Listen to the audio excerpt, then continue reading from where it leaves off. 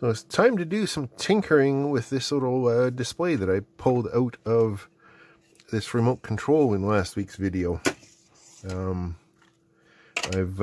Off camera, I soldered some header pins onto it. Initially I tried to use the ribbon cable, little sort of paper type ribbon cable that was on here, but the pitch was just too narrow to get onto the header pins. So I replaced it with some bits of Cat 5 wire, and here we have this conveniently hovering above the board. Got an Arduino Nano here, pile of jumper wires, page printed out from the data sheet that I found for this thing, showing the physical connections. I've got a similar one in here for reference. Another different, this is the 16 by 2. This guy's 20 by 4, so is this guy.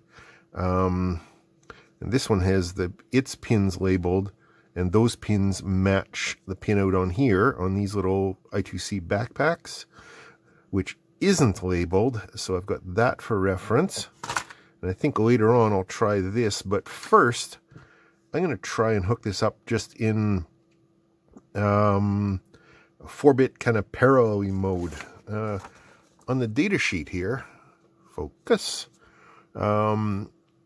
So we got ground, power, negative power supply for the LED, or the low voltage, which is for whatever reason just 0.7 above ground. Interesting. Got the data or instruction, so that will be high if you're sending, actual alphanumeric characters, and low if you're sending instructions like clear the screen, move the cursor to here, stuff like that. Got a read-write selector and an enable starts the data read-write, and then we got 8 data bits, so you can send data to it in parallel. Actually, there's a couple of different modes that I found on the data sheet, and in my looking at libraries and stuff. You can either send all 8 bits at once, or you can just send 4 bits, the 4 high ones, but send them twice with, I think, a read-write or some other thing in there. I'm not sure. Fortunately, the libraries take care of most of that, I think. But regardless, you only have to wire up the top 4 data bits, and then all these ones up here, so you don't have to wire up all 14 pins. And the 14 pins is what this guy is. The rest of these ones use 16 pins, which is among the reasons why I can't put that backpack straight on there. The other reason is, of course, that the pin spacing is different. So that's why I didn't just solder it directly on like this one is soldered on. I'm gonna go with just direct pins on there, but initially I'm gonna wire it up just in parallel mode. And I found a library. It's the standard liquid crystal library. It's the library that works with these guys. That I mean, one of these came in my starter kit. Not that one. This one, which I've had set up for a long time, just as a temperature thing to play with. Currently, it's got the I2C backpack on it. It came without it, so the first time I used it, I just used a generic LCD library and this parallel mode that I'm about to do on this one. And it worked first try, so hopefully that'll happen here too. I'm just going to speed through wiring it up. Basically, in the liquid crystal library examples, there is a demo called Hello World. Duh, what a shocker. And it shows the pinout on the Arduino based on the sketch. So I'll just match that up with what I see in here and connect them up, and I'll be back in a minute. Oh, yeah. I'm probably going to have a beer or two while I'm doing that. There's a sip or two of beer. Tonight it is Juice of the Oats Oatmeal Stout from Oxus Brewing Company in Winnipeg. It's one of the few breweries that I haven't visited yet. Dark ale with coffee and chocolate notes. Creamy, smooth body. Nice traditional oatmeal stout.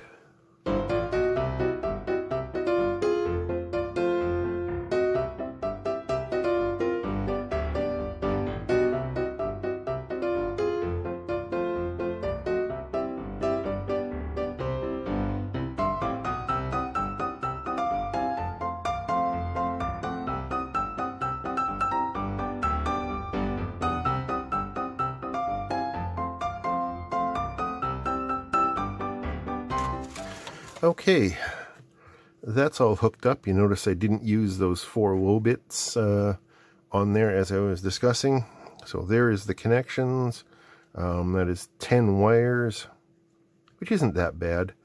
This one, the 3rd wire, is that one that says it's supposed to be LCD minus, and it's supposed to be 0.7 volts above ground. So I'm thinking that I might just put a diode in series with that, just to, because there'll be a 7 volt or 0.7 volt to drop across the diode. I'm not sure if that'll work or not. We'll try it here and see. So I've got the Hello World sketch loaded up on here already. You've seen sketches get loaded, so that's not a big hairy deal. Let's see what happens. It says Hello World, and it's counting. So this is just the standard Hello World sketch that comes with the library, and all it does is clear the screen, put the cursor in the top left, print Hello World, go down, and print how many seconds the Arduino has been turned on. If I hit the reset button, it resets that. So that is what's happening there, and that is pretty freaking awesome. So that wasn't even all that difficult, and a person could stop there if they wanted to. However, that's using 2, 3, 4, 5, 6 pins off the Arduino. If we use the I2C backpack, where did it go? If we use the I2C backpack, however, it will only take 2 pins, serial clock and serial data, leaving the rest of them for other things. So let's give that a try, shall we? That is ground. That is 5 volts. SCL is A5. And SDA is A4. Okay, so that's all it takes to hook up the backpack. Now I've just got to hook straight across all 14 pins, basically, right? And I probably shouldn't need those first 4, but I'm going to hook them up anyway. It'll use it or it won't. And this is just going to be exactly the same, only I'm going to use a whole bunch of shorter wires here. So I think I'll just skip ahead so you don't have to watch that again. Okay, there it is, all wired up.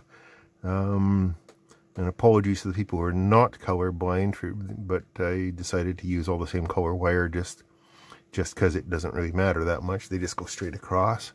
So let's, I guess we need a different sketch. We need an I2C based sketch now, which is from a slightly different library. Actually, before we get started, the first thing to do is detect which I2C port or I2C address that backpack is running on. So we'll use this little sketch here, this I2C detector sketch. And it is telling us that our I2C board is on address 027. So now then, I'm using a library called Liquid Crystal I2C, which, duh, what a surprise there, and the wire library, which is what you need to run I2C. Backlight pin doesn't matter. I'm going to change that to 27, because that's what it is. And I don't know what the rest of this does. Backlight doesn't matter, because I don't actually have a backlight. Pin 13 isn't connected to anything, so it doesn't really matter. So upload that. Okay, that's a problem. I'm going to go off and experiment for a minute here, or 2, or 3. I'll be back. Okay, I think I've got it now. I had to mess around a little bit and strip it back and find some other stuff online. Anyway, this one actually compiles. So let's send it and see what happens. Okay, there we go. You can see that? Yeah. So, there's a couple of things that I had to mess around with. The software and libraries was obviously one of them, and that doesn't come as any surprise because I'm not all that comfortable in software world, as I'm sure you know if you've been watching. The other thing that I had to do was, so on this, on the this unit, it seems that it needs the LCD driven differently than this one. This one, its power supply for the LCD on pin 3 needs to be held low and at 0.7 volts. And so previously I just wired that straight into the in through this diode here. This time I've had to do the same thing, but all the rest of them are straight across. Just ignore that pin on here. I'm not sure why. Maybe it's for an LCD that needs a positive voltage there. I don't know.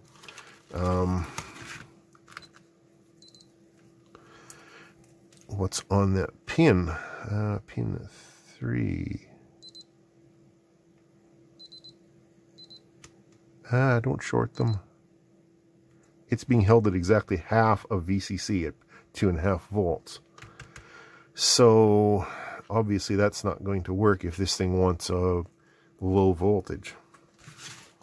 Something to keep in mind, and that took a fair bit of dicking around with once I got the code to even compile and upload. So here we are, and I couldn't be happier, I must say. Now I can put whatever I want on there, 20 wide by 4 high. And I'm wondering if it's the same thing on this one, because I remember when I got this one, I just tried to play with it quickly and I couldn't get it to work. I did find that its backpack has a slightly different I2C address, even though it is the same board. I mean, let's flip it around here. It's the same board. Even the address jumpers are all still open, so I'm not sure. Well, the chip looks a little bit different. This one's a Philips chip. That one's something else. Maybe that's got something to do with it. Anyway, regardless, something to keep an eye out for. And actually, yeah, maybe I will. Oh no, I have no way of pulling that to ground on here. Well, I guess I could pull it to ground through a resistor or something. Yeah, maybe I will try it. Hang on, I'll just change things up. I'll have to change the code a little bit to talk to this one. I'll be right back. Okay, I've got this guy connected up, and it's just connected to the backpack right now. I've uploaded the same code, only with the I2C address changed to 3F. So, well, let's plug it in and see what happens. Oh! I actually didn't expect that to work, because previously when I was messing with this one, it didn't work. Okay. So I guess its backpack is the correct one for this, and it came with the backpack on it, I'm pretty sure. So, yeah.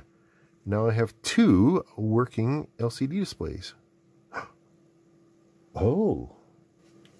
So I've rewritten the code a little bit just to add in a second LCD definition and put both of the I2C addresses in. And since I2C uses the same 2 wires to connect to multiple devices on the bus, just with different addresses, I connected both LCDs up. So as you can see, this one is still running. This one's not showing anything right now except for some blank pixels. But I upload the sketch. Let's see, will it work? That one got cleared.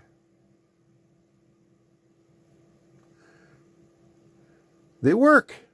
So I made this one a little bit different. I pushed the Hello World over a little bit just so that it would look different, and you could see that they were different sketches or different texts, but and they're both running off that same pair of pins right there. That is slick.